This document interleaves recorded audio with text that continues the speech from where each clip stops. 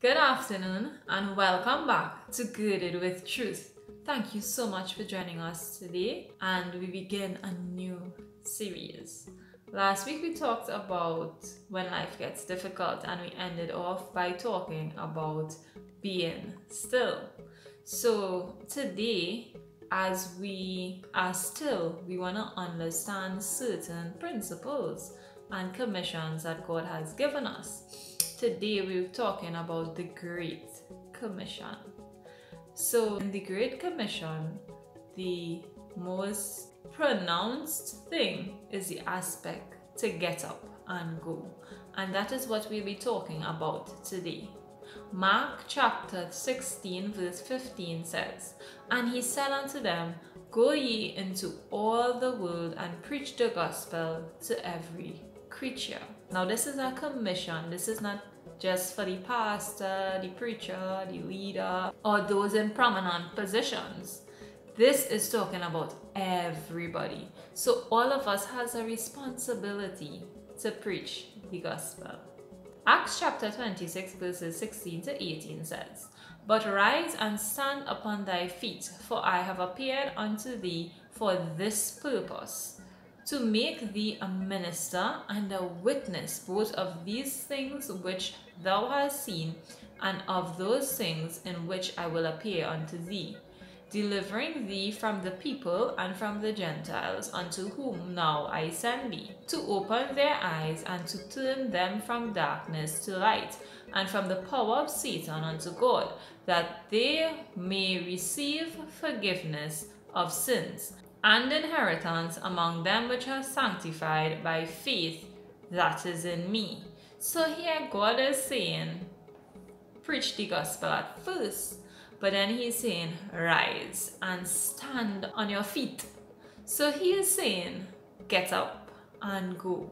Get up and do this great commission that I have given unto you.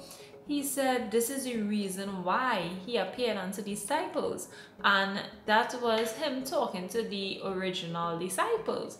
But here he is also speaking to us, because we are disciples of God. The moment we accept Christ and he begins to work in us, we begin our journey to become disciples. And when we have become disciples of God, he has beckoned us to fulfill this great commission, to get up and go. And he said he has made us ministers and witnesses. Before you get into the argument that the minister is the pastor, a minister is really a servant of God, and we are all servants of God. Joshua was Moses' minister, so he was not Moses' preacher or pastor.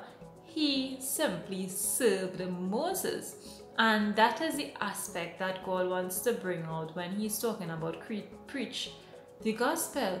He just wants us to understand that this is service unto him. Preaching the gospel and being witnesses is part of our service unto God. And he said that there are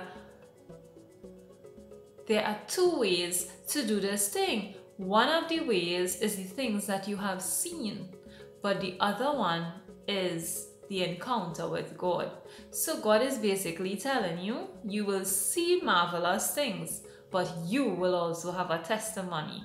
So even as we spoke about a difficult life last week, God is saying in the difficulty of life is where you get your testimony. So when you have come forth out of a difficult life, you have testimonies that you can tell unto people, and then you are witnesses that God is living, he's active, he is able to deliver anybody, because you have testimonies of the goodness and the faithfulness of God in your life. So God is saying, preach the gospel, minister to people, tell them about his goodness, but give your testimony. A testimony is very important because it is the literal power of God in action, changing and transforming your life.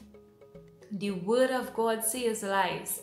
The word of God is the power of God unto salvation. So today, if you don't have salvation, all you have to do is ask God to come into your heart. Use his word over your life Find a Bible believing church that can help enrich your spiritual life and continue to pursue God in every way. And he says, when we do these things, we will deliver others, that their eyes will be open. They will turn away from darkness, so they will do evil no more. They will pursue God. They will be changed and transformed so much that they will come out of Satan's kingdom into God's kingdom.